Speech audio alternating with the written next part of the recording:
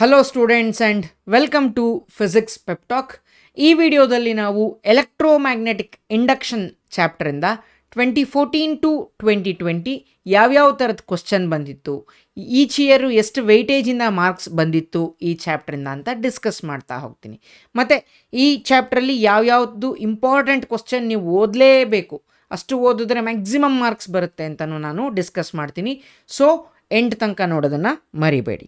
So 2014 5 marks ಬಂದಿತ್ತು, 2015 6 marks, 2016 6, 2017 6, 2018 6, 2019 6, 2020 6. So 1 mark question. Mention the significance of Lenz's law. Significance ಏನು?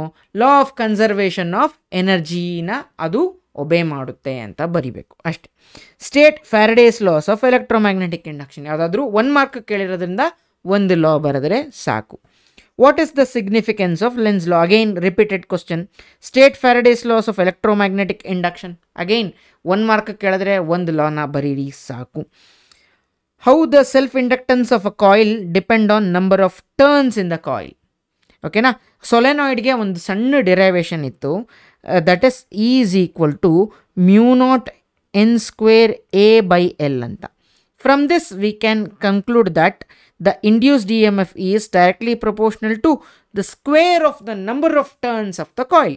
So ಇಷ್ಟು ಬರೆದ್ರೆ ನಿಮಗೆ 1 ಮಾರ್ಕ್ ಬರುತ್ತೆ. Just is directly proportional to n². What is the significance of Lenz's law? Nodi, again and again the same question is being repeated. So 2 marks question anna nodana ivaga. Mention any 2 advantages of eddy currents in practical applications.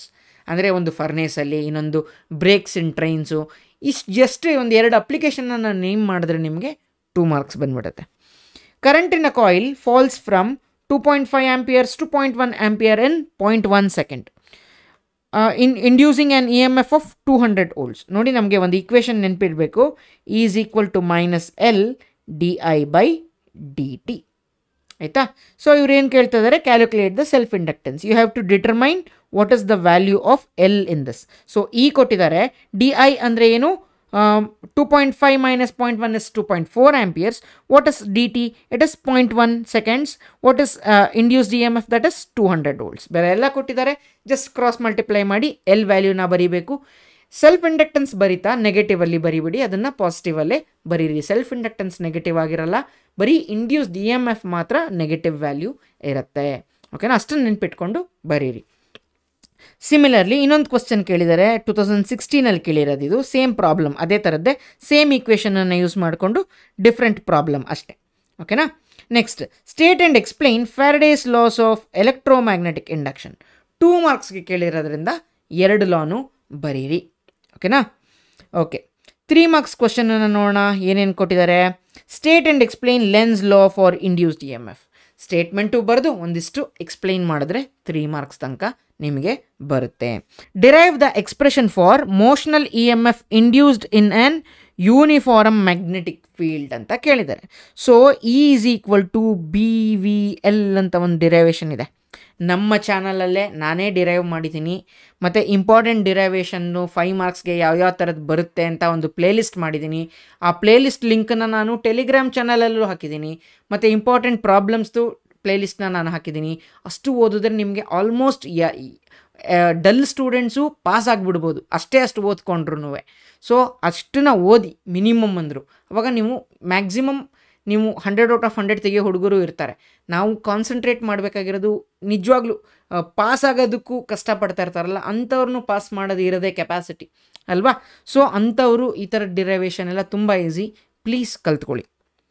Okay, explain briefly the coil and magnetic experiment to demonstrate the electromagnetic induction.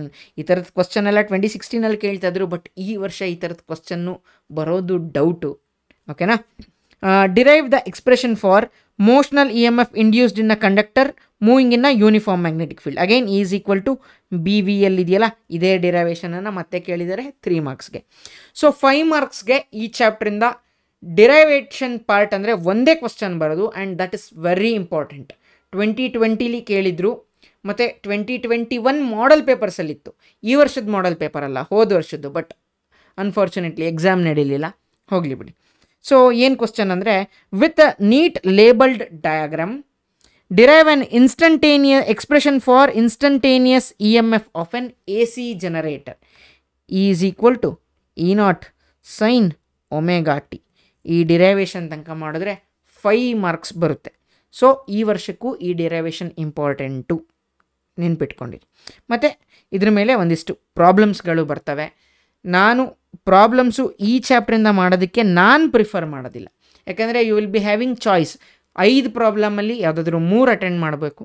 So ನಾನು already playlist ಮಾಡಿದ್ದೀನಿ, ಅಲ್ಲಿ ಹೋಗಿ check ಮಾಡ್ಕೊಳ್ಳಿ ನನ್ನ preference chapters ಯಾವುದ್ಯಾವುದಿದೆ ಅಂತ. ಯಾಕಂದರೆ comparatively ಈ ಚಾಪ್ಟರ್ಗಿಂತ ಅಲ್ಲಿ ಸಬ್ಸ್ಟಿಟ್ಯೂಷನ್ ಎಲ್ಲ ನಿಮಗೆ ಈಸಿ ಅನಿಸುತ್ತೆ, ನಿಮಗೆ ಕನ್ಫ್ಯೂಸ್ ಆಗೋದಿಲ್ಲ ಯಾವ ಥರದ ಫಾರ್ಮುಲಾ ಯೂಸ್ ಮಾಡಬೇಕು ಅಂತ. ಬಟ್ ಇಲ್ಲಿ ಸ್ವಲ್ಪ ಕನ್ಫ್ಯೂಷನ್ ನಿಮ್ಮ ಸೈಡಿಂದ ಆಗ್ಬೋದು, ಟಾಪರ್ಸ್ಗಾಗದೇ ಇರ್ಬೋದು, ಬಟ್ ಎವರೇಜ್ ಸ್ಟೂಡೆಂಟ್ಸ್ಗೆ ಆಗಬಹುದು. ಸೊ ನಾನು ಅವರಿಗೆ ಕನ್ಫ್ಯೂಸ್ ಮಾಡೋದಕ್ಕೆ ಇಷ್ಟಪಡೋದಿಲ್ಲ. ಸೊ ನಾನು ಈ ಚಾಪ್ಟ್ರಿಂದ ಪ್ರಾಬ್ಲಮ್ಸ್ನ ಪರ್ಸ್ನಲಿ ಪ್ರಿಫರ್ ಮಾಡೋದಿಲ್ಲ. ಸೊ ಮಸ್ಟ್ ರೀಡ್ ಏನೇನು ಓದಬೇಕು? ಲೆನ್ಸ್ ಲಾ. ನೀವು ಹೆಂಗೆ ಓದಿದ್ರು ಲೆನ್ಸ್ ಲಾ 1 ಮಾರ್ಕು 2 ಮಾರ್ಕು 3 ಮಾರ್ಕು 3ರಲ್ಲೂ ಲೆನ್ಸ್ ಲಾ ಮೇಲೆ ಕ್ವಶನ್ಸ್ ಇದೆ ಅಲ್ವಾ, ಅದನ್ನು ಮಿಸ್ ಮಾಡೋಂಗೇ ಇಲ್ಲ. Faraday's loss of electromagnetic induction, Faraday's loss 2 lawn ಕಲ್ತ್ಕೊಂಡಿರೋದು ಒಳ್ಳೆಯದು, 2 ಮಾರ್ಕ್ಸ್ ತನಕನೂ ಕೇಳಬಹುದು ಅವರು. ಎಡ್ಡಿ ಕರೆಂಟ್ಸ್ ಅಂದರೆ ಏನು, ಅಪ್ಲಿಕೇಶನ್ಸ್ ಆಫ್ ಎಡ್ಡಿ ಕರೆಂಟ್ಸು, ಮತ್ತು how to minimise eddy currents. So minimise eddy currents ಹೆಂಗೆ ಅಂತ ಇಷ್ಟು ವರ್ಷ ಕೇಳದೇ ಇರಬಹುದು, ಆದರೆ ಅದು ಒಂದು ಪ್ರಾಬಬಲ್ ಕ್ವಶ್ಚನ್ನೇ. ಅದು ಎಡ್ಡಿ ಕರೆಂಟ್ಸ್ ಮೇಲೆ ಕೇಳ್ತಾ ಇದ್ದಾರೆ ಅಂದರೆ ಅದು ನಿಮಗೆ ಗೊತ್ತಿರಬೇಕು, ಆಯಿತಾ. ಮಿನಿಮೈಸ್ ಎಡ್ಡಿ ಕರೆಂಟ್ಸ್ ಹೆಂಗೆ ಎಲ್ಲಿ ಯೂಸ್ ಆಗುತ್ತೆ ಅಂದರೆ, ನಿಮಗೆ ಟ್ರಾನ್ಸ್ಫಾರ್ಮರ್ಸಲ್ಲಿ ಎಡ್ಡಿ ಕರೆಂಟ್ಸ್ ಫಾರ್ಮ್ ಆದರೆ ನೀವು ಹೆಂಗೆ ಐಸೋಲೇಟ್ ಮಾಡ್ತೀರಾ, ಅಲ್ಲೂ ಇದೇ ಅಪ್ಲಿಕೇಶನ್ನು, ಒಂದಕ್ಕೊಂದು ಕಂಟಿನ್ಯೂಟಿ ಇದೆ ಅದು, ಓಕೆನಾ. Expression for ಮೋಷನಲ್ EMF induced in a uniform magnetic field, ಆಯಿತಾ, ಈಸ್ ಈಕ್ವಲ್ ಟು BVL.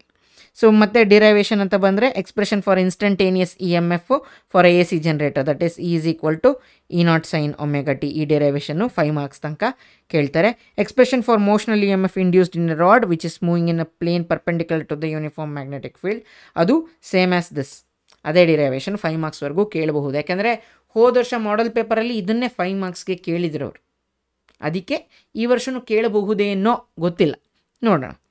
ಮತ್ತು ನ್ಯೂಮರಿಕಲ್ ಪ್ರಾಬ್ಲಮ್ಸು 2 ಮಾರ್ಕ್ಸ್ದೆಲ್ಲ ಈಸಿದು ಬರುತ್ತೆ, ಅದನ್ನು ಮಾಡಿಬಿಡಿ. 5 ಮಾರ್ಕ್ಸ್ದು ಕೇಳಿದ್ರೆ ನೀವು ಚಾನ್ಸ್ ತೊಗೊಂಡು ಬೇರೆ ಚಾಪ್ಟರ್ದು ಕ್ಲೀನಾಗಿ ಓದ್ಕೊಂಡು ಇದ್ದರೆ ಒಳ್ಳೆಯದು. So that's it for this video guys.